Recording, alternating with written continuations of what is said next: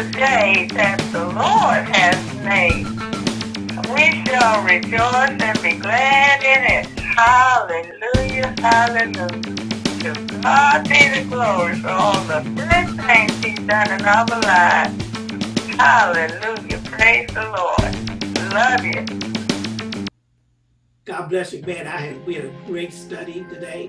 What's talking about the fact is that, and let me see if I can bring up the slide. But the main thing is this: we need to be able to encourage one another. We need to make sure we don't be deceived to do and go to the contrary of the doctrine of Christ. There's so many things I'm looking at in the past discrimination, everything else. It's all because people decided it's more important to be deceived and willingly to be deceived, willingly not study the Word of God, willingly not understand the doctrine of Christ, and start to go after the doctrine of men. Sometimes we talk about the different political parties. We'll go with the things of a political party where it's okay to hate, it's okay to discriminate, it's okay to do all the bad things. Because you think about it, some of these political parties, starting all the way from the Atlantic slave trade, starting all the way from 1776, starting all the way when this first country brought in slaves or brought in indentured servants, and said those things that do atrocities toward mankind, all to bring in division, all to bring in strife. And then all of a sudden went through the slave trade, the sex plantations, the atrocities, the brutalization. It's just not acceptable and contrary to the doctrine of Christ. And I'm trying to sit there and say, for you, let us do the things that make for peace. Let us do the things that puts into the doctrine of God. So that's what the study is about today.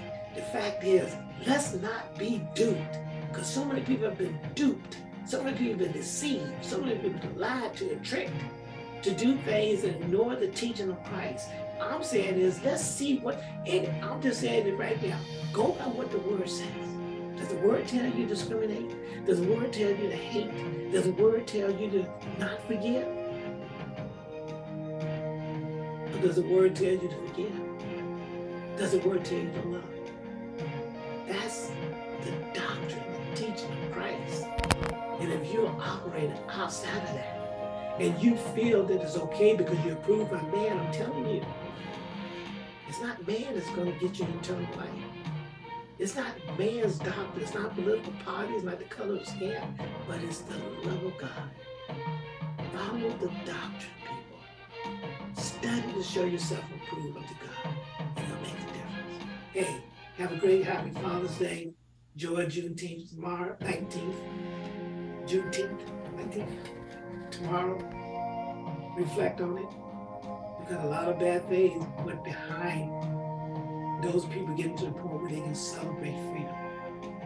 And then that's appropriate to be able to have a day of celebrating the wrong, so that we can celebrate the right, and we're all free. And yeah, even though we had to make an amendment, we're all free, so that on the 4th of July, we can all say Independence Day. Every man being independent to choose. And God gives you the right to choose. And that choice is life through Christ. Amen. God bless you. Appreciate you listening. And we'll see you when we see you. And don't forget to subscribe. Don't forget to subscribe to the channel. And I'll break this down to like A, B, C, and D, as always, so that you enjoy. So enjoy the study, and I'll see you when I see you. God bless. Bye-bye. And let the Word speak for itself. I think that's very important. The Word speak for itself. When I'm talking about the fact is that people have been duped to ignore, and I'm trying to say, I'm telling anybody that's listening, what does the Word says, people? Don't be duped to ignore the Word so that you can judge and condemn people. What does the Word say? And this is what Christ said here in Romans 16:17. I read that this morning, so I decided to put it in my slide. This is like a final instruction that Paul was given. Those are people like to follow Paul. Look what Paul said. Verse 17. Now I beseech you, brothers, listen to this, y'all. I beseech you, brethren, mark them that cause what? Division and offenses, contrary to the doctrine which you have learned, and avoid them. And I guarantee you, he didn't teach you to hate. He didn't teach you to discriminate. He didn't teach you to do bad things to people. He didn't teach that. So he told us to mock those who cause division and offense contrary to the doctrine which you have learned, and avoid them. For they that are such serve not the Lord Jesus Christ or Yeshua, but their own belly. And that's what we talk about. We talk about capitalism, trying to get money. It's all about greed and their own vainglory. And by good words and fair speeches deceive the hearts of the simple. Because there's people that want to receive Christ. There's people that want to have eternal life. And they're hoping that when they go to a church, when they go to a ministry, when they go to somebody that's in the body of Christ, they're hoping that they're receiving the doctrine of the gospel as written. They're hoping that you know that what you're saying lines up with the word of God, because they don't know the word of God is that it's not studying the word of God. But if you sit there and deceive people, and it's very interesting, it says, and speech deceive the hearts of the simple. Many come in as babes, as the Bible said, you come in as a babe. But if you sit there and be taught by somebody teaching contrary to the word of God, because I think when somebody come in, the whole purpose is teach this word. This platform is all about what does the word say? Not what you think, what you feel, but what does the word say? Especially when you talk about how you treat other people. And that's what I'm talking about today, is this weaponizing. People weaponize the gospel, using condemnation, using judgment to try to control people, and have run so many people away from the gospel. So many people have ran away from the gospel because they want to receive the gospel with simplicity and understanding. And yet you got people sitting there, and that's what I'm talking about, white supremacy, black supremacy, any of those type of things, all those type of things where you put somebody else down. That's not the gospel. The gospel means good news. People need to hear the good news. He says in 19, for your obedience has come abroad unto all men. Your obedience has come abroad unto all men. I'm glad, therefore, on your behalf, but yet I would have you wise unto that which is good, and simple concerning evil. And the God of peace shall bruise Satan under your feet shortly. The grace of our Lord Jesus Christ be with you, amen. That was basically giving people, hey, just keep it simple and watch those who come in and bring in division and offense, because that's not the teaching of Christ. They're doing something contrary to the doctrine. The doctrine is in the word of God. You got all these churches, all these ministries, and you got all this division.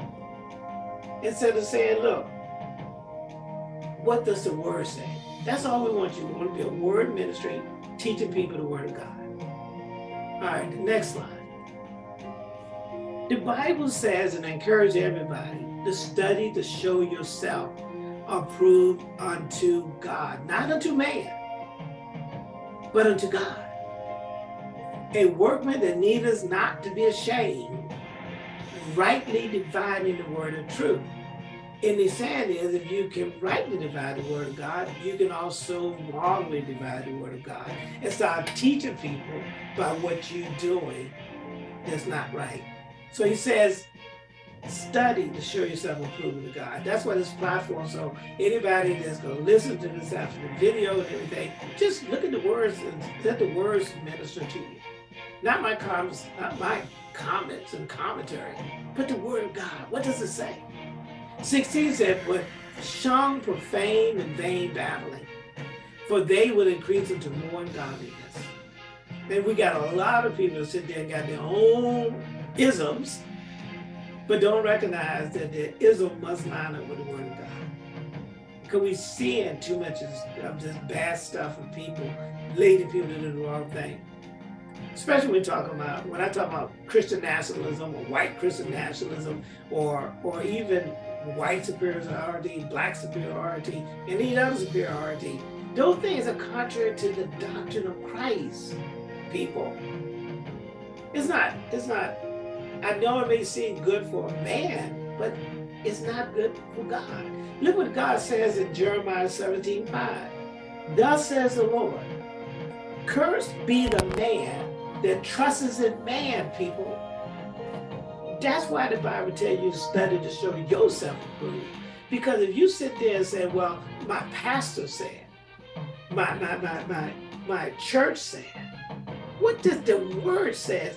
Everybody, every preacher that's listening, and I hope you listen one day, some kind of way, or you that's listening, then you tell your pastor, what does the word say? Speak the word only. That's what I want you to do.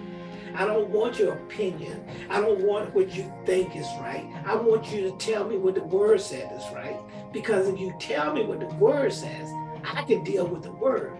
But if you telling me what you think, especially those that sit there and done discrimination, those that sit there and still teach discrimination or endorse discrimination, those who taught and endorsed slavery, those who taught and endorsed lynching, those who taught to endorse redlining where black people were executed or Hispanic were executed and excluded and anybody else, and you endorse it and you call yourself a Christian? Don't do that. Do and teach what the word says. I don't care what your denomination, I don't care if you're a Baptist, I don't care if you're Catholic, I don't care if you're a Methodist or anything else. Teach what the word says. Because that is the foundation that we go by. We don't need to build a house contrary to the doctrine of Christ. So teach the word of God. So he said, once again, Jeremiah 17:5, thus says the Lord, cursed be the man that trusts in man. And look at this, it said, and maketh his flesh his arm. Meaning making his flesh his strength. Meaning his power comes from his flesh. That's what we're talking about. We're talking about supremacy. When we talk about nationalism. When you sit there and say, that's what your power base is, instead of the word of God, you're doing contrary to the word of God, and that means you're cursed. And then you're teaching other people to be accursed because it's the word of God that matters. God so loved the world, and you sit there and try to isolate yourself and condemn somebody. You're not doing what the word of God said, you are cursed. I'll read it in total now. Thus, Jeremiah 17:5, thus says the Lord, cursed be the man that trusts in man and make his flesh his arm, and whose heart departed from the Lord. Because if you're not going to follow the simple gospel, which is God so loved the world, if you're not going to follow that simple principle of loving one another, if you're not going to follow that, and you're going to be content with hate, you're going to be content with discrimination. And see, that's what people, that even my brothers is listening, when you try to go and bring that stuff on him, he may hurt you. He's going to hurt you because you're bringing in something that's contrary to the doctrine. He won't hurt you if you say you love him. He won't hurt him if you show that you love him. He won't hurt you if you show that you include him. But he may get angry with you if you discriminate against him. That's what he's trying to say. That's where you bring the curse. When you try to hurt and ostracize and put other people down and trust in your doctrine, trust in your flesh, you're cursed. You departed from God because you departed from his doctrine. So that's all I'm trying to say on that scripture. Because Jeremiah 17:7 said, blessed is the man that trusteth in the Lord, in the hope the Lord is. What the scripture says, trust in the Lord with all thy heart and lean not to own understanding. In all their ways acknowledge him. He shall direct your path. Many of us want to sit there and trust in man. Many want to trust in ourselves. Many want to trust in their denomination. Many want to trust in their political party. Many want to trust in their nation. But God says you're cursed because you should trust in his word. Because his word teaches you to do that which is right and bear good fruit. It says in Hebrews 11:6, but without faith, it is impossible to please who? Him. Many of us have been men pleasers.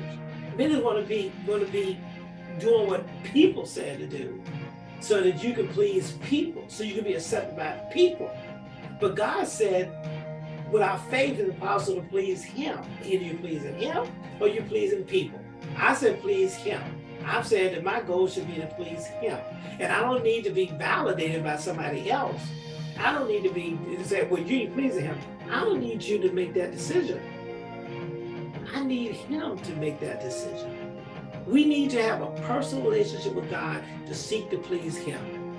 Because for he that cometh to God must believe that he is, and that he's a reward of those who diligently seek him. That's people.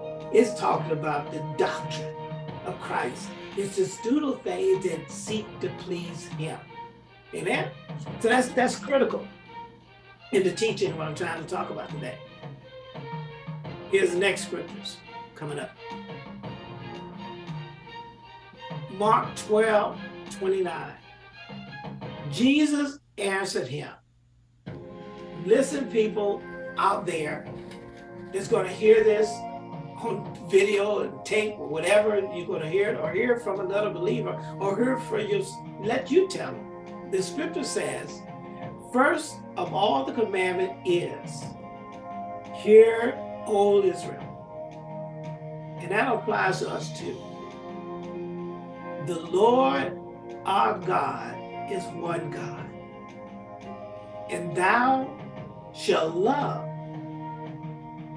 the Lord thy God with all thy heart and with all thy soul and with all thy mind and with all thy strength. That's your flesh. This is the first commandment. And the second is namely this: thou shalt love thy neighbor as thyself. There is none other commandments greater than these. Now, so, and Chris, you don't have to answer me, but those of you just heard me read that, I'm trying to figure out how could somebody lynch somebody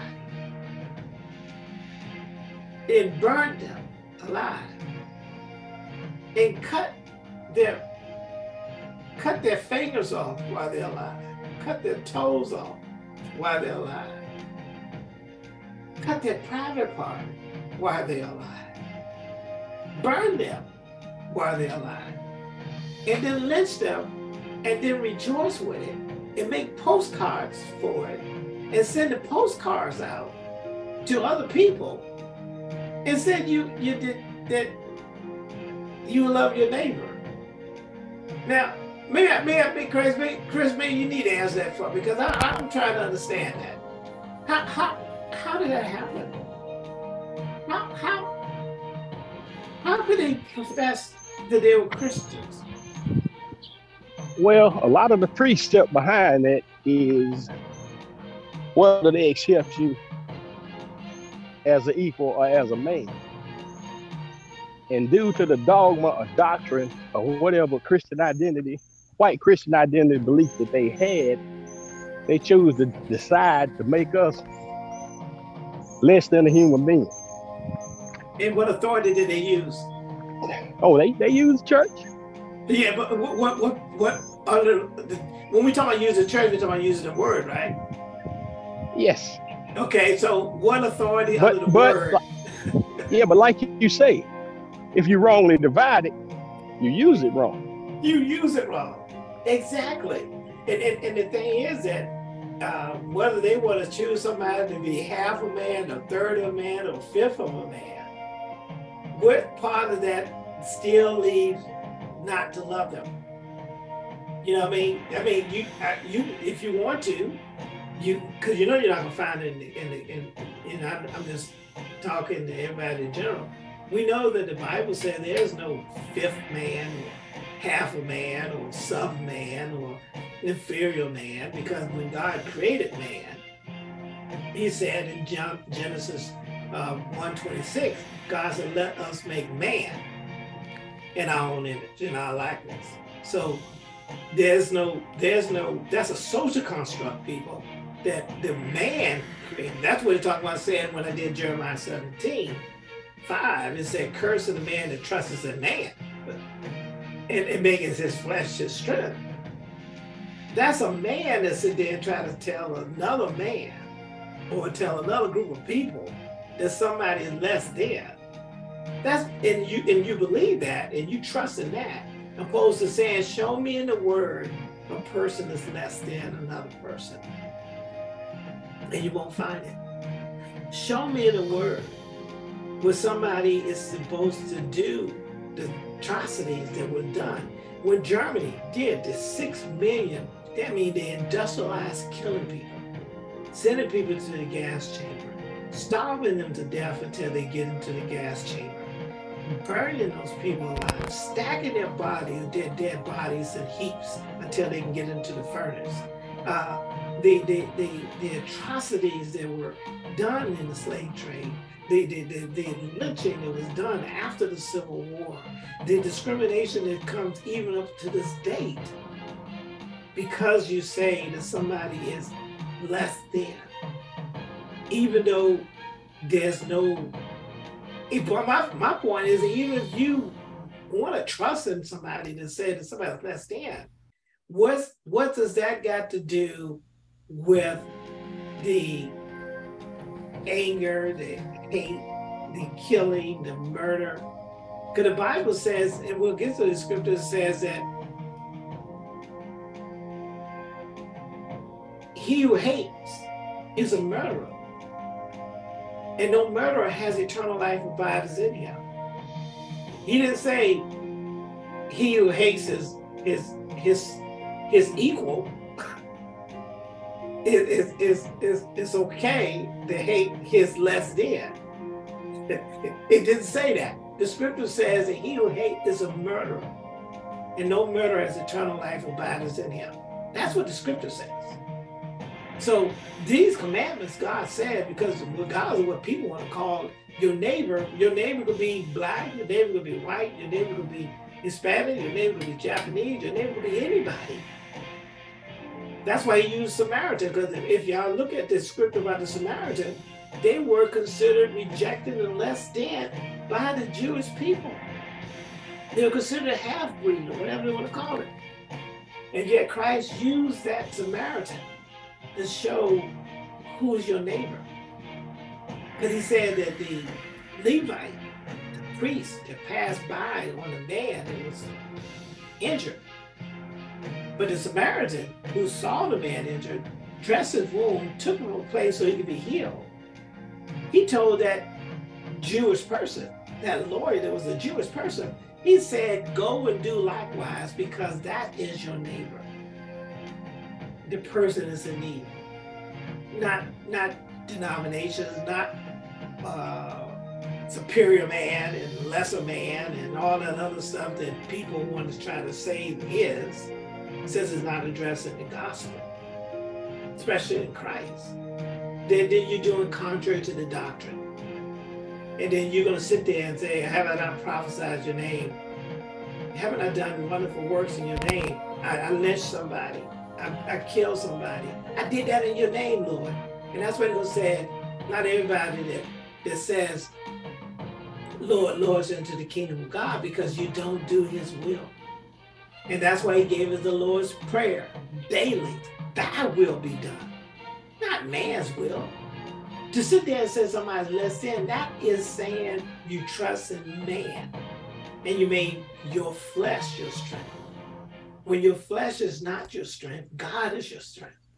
So we want to make sure people understand, listen and do what God says. In John 13:34, Christ, Yeshua, those who profess to be Christian, because that's the difference between a Jewish person and a Christian. See, you're either a Jew or you're a Gentile. You're one or the other. He didn't say there's a sub-Gentile. He didn't say there was a superior Gentile. He didn't say there was a lesser Gentile. He said Gentiles. So you are a Gentile if you're not a Hebrew. And it says right here, it's a Christian. Because he didn't say a Christian, there's sub-Christians, there's superior Christians, or any other type of Christian. He just said Christians. He gave a new commandment. Yeshua gave a new commandment. And he says, a new commandment I give unto you, that you love one another as I have loved you, that you also love one another. And then he said in 35, and Chris, you can listen to this one. This is a good one. If you want to comment on it, look at it. He said, by this shall all men, whether you want to call him a lesser man, a greater man, a superior man, 3/5 of a man, all men will know that you are my disciple if you have love for one another.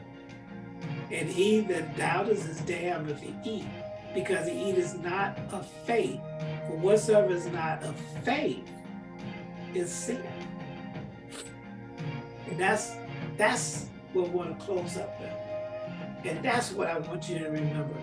Is the fact is, we don't judge and condemn one another. We love one another. We work with one another. Amen?